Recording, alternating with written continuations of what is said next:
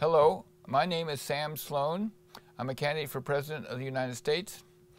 I speak about 15 languages, some of them more fluently than others, but I can basically get along in about 15 languages. One or two of them I've basically forgotten. I used to be able to speak, but I can't remember much of them anymore as I traveled around the world. Of course, I speak Spanish. Yo puedo hablar español muy bien. I speak another language which is spoken in northwest Pakistan called Khowar. For example, the sentence in Khowar, ma tabiat jam sher. My tabiat jam sher means I am in a good mood. That's what it means. In Khowar, bo tez mojoe tasabir, or sheng sheng mobos tasabir.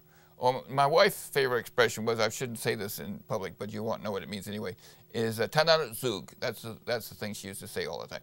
So I know this language called Khowar, which is spoken in Chitral. That's actually my best language outside of English. I speak Pashto.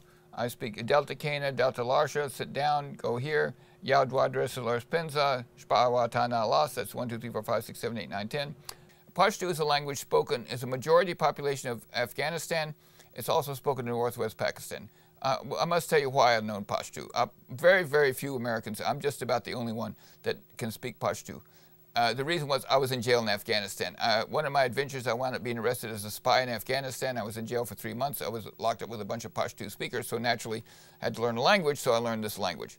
I'll give you a few examples. For example, Sugorum da Injili Wugayum. Now, this is a very important expression in Pashto. I'm not going to tell you what it means. If you're a Pashto speaker, you know I said something rather surprising. But you'll be able to recognize just by me saying this particular thing that I really can speak Pashto. But the simple things like Yao Dwadre Salor Pinza Shpawata Na Las, Yalas Dwalas Drilas Saloras Pinzalas, or Delta Kana, Delta Larsha, things like that. I can get along pretty well in Pashto.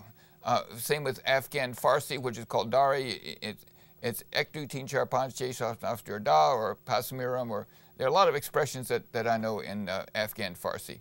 German, of course, I speak German. Der Universität München findet sich ein Zimmer in der Stadt. That means the University of Munich. There's only one. Everybody finds their own room in the city. Hungarian, I speak some. I was living with the Polgar sisters for several months, and etiketekarm ni piat. I can basically get along in chess Hungarian. Arabic, I can say Batalat Yom. That means after 3 days. And that's when you apply for anything in Arabic country, they always say Batalat Yom. Come back in 3 days. Of course, you come back in 3 days, and they say again Batalat Yom another 3 days. Russian, I can get along fairly well. Adin Piat, Govorit Paruski, a few things in Russian. Hindi and Urdu, well, they're both the same language. They just have a different writing system.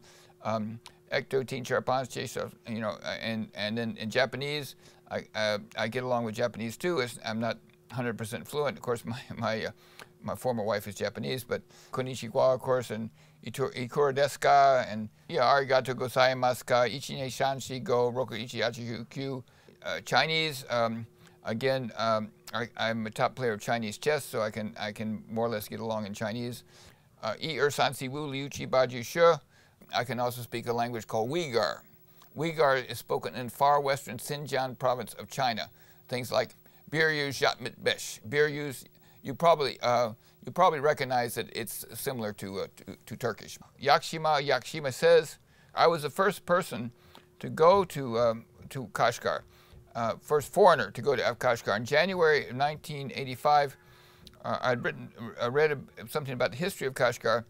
And in January 1985, I happened to be in China at the time, and it was published in the newspapers in China that Kashgar is now an open city and foreigners are allowed to go there. So I immediately got on a bus, cross-country bus. It took me 4 days across the desert to reach Kashgar.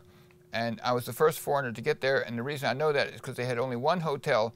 All the foreigners were required to stay at this one hotel, which they had just built. They had just finished building this hotel for the influx of tourists that were going to come when they opened up the city.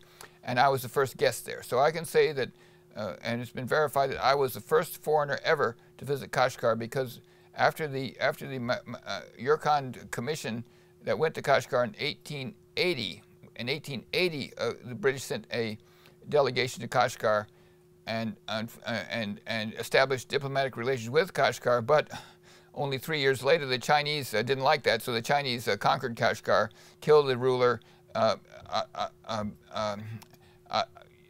Yadgar Beg was the ruler of Kashgar. The Chinese killed him and took over Kashgar, so no foreigner ever entered Kashgar from 1888 up until 1985, when Sam Sloan Me was the first foreigner ever to go to Kashgar in that 100-year period.